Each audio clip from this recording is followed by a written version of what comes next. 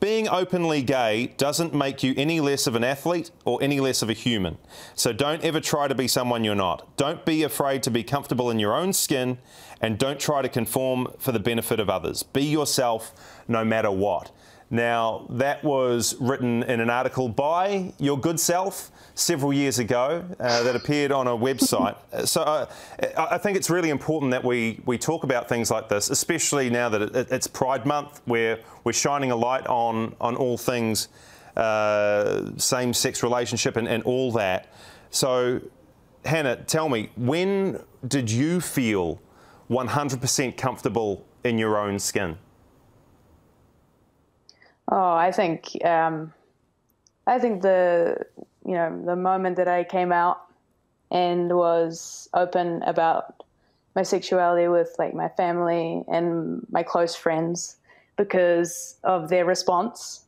You know, I think the whole time you're very, very concerned about what people think of you, especially those close to you, when you're, you know, so conditioned into such like a heteronormative existence for such a long period of time. And so I think I became pretty comfortable once I realized that, you know, it is fine. So, I mean, I was lucky enough to have a fantastic support system.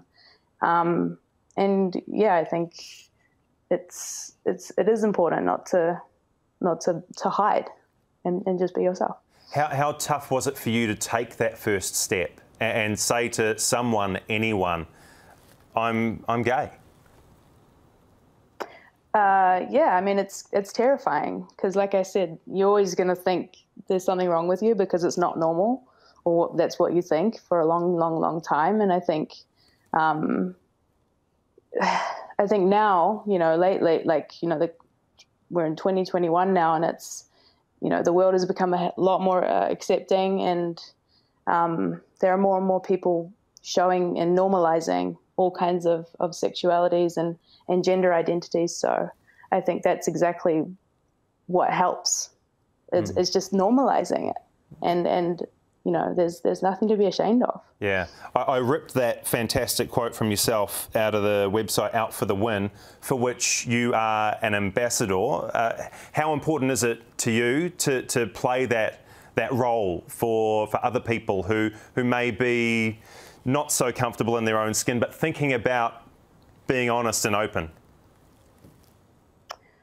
Yeah, I think it's great to have a platform like I do and to be able to spread that awareness. I think it's really, really important that people with a voice can normalize the diversity of sexual orientation and gender identity and just being who you are.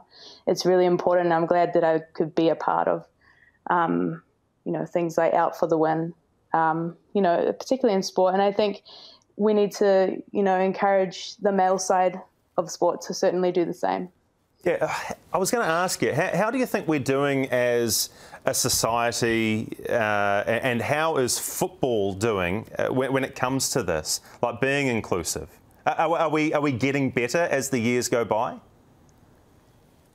Absolutely. Yeah, definitely improving for sure. But there's always going to be discrimination and homophobia all the time. And like I said, it's important to have conversations and to keep normalizing things. And I think the side that really needs to start having these conversations and being really frank and open, especially involving straight allies as much as possible, is the men's side of sports, because that's the area I think that's lagging the most, for sure. Like the women's side is it's almost, you know, yeah, it's a lot more accepting, I think. Why do you think that the men's side of football continues to lag on this topic? Oh, I think I guess it's just it's a very different dynamic in terms of, I don't want to throw around the word toxic masculinity or anything like that, but, you know, it's certainly like, it's just got a long way to go in terms of being inclusive, and things like banter, homophobic banter is always around in the men's game, and it's hard to escape that. And it's just been something that's been going on for years and years, and it's really hard to reverse, I guess. So the more voices that we have, especially from straight allies, the better.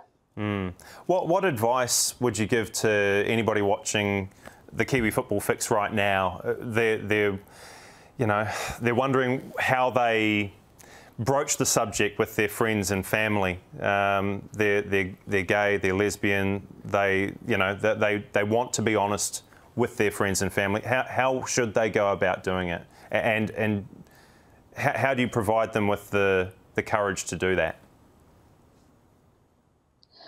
I mean, I guess, it's a case by case and individual process. Like, however you feel comfortable enough, I guess just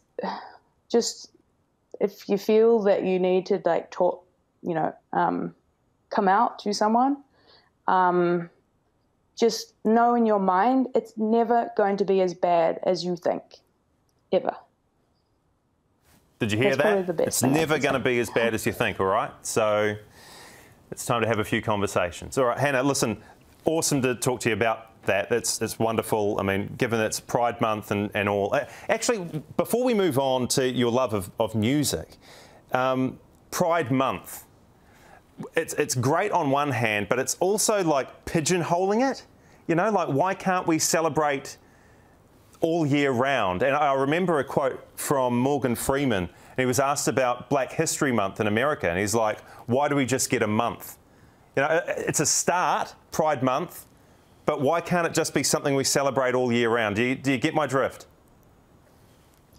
Yeah, and obviously in an ideal world that would be the case, I think having it singled out to a single month is to just really have a strong focus on the diversity of human sexuality and gender identity, and kind of bringing to the surface all of those oppressed voices and those oppressed identities just for a straight month. And that's all the attention is on, that celebration. And obviously I would love for it to be all year round, but, there are dominant groups in society, and that's just kind of the way that things go. But I think, it's fantastic that we have a Pride Month, like we have a Black History Month.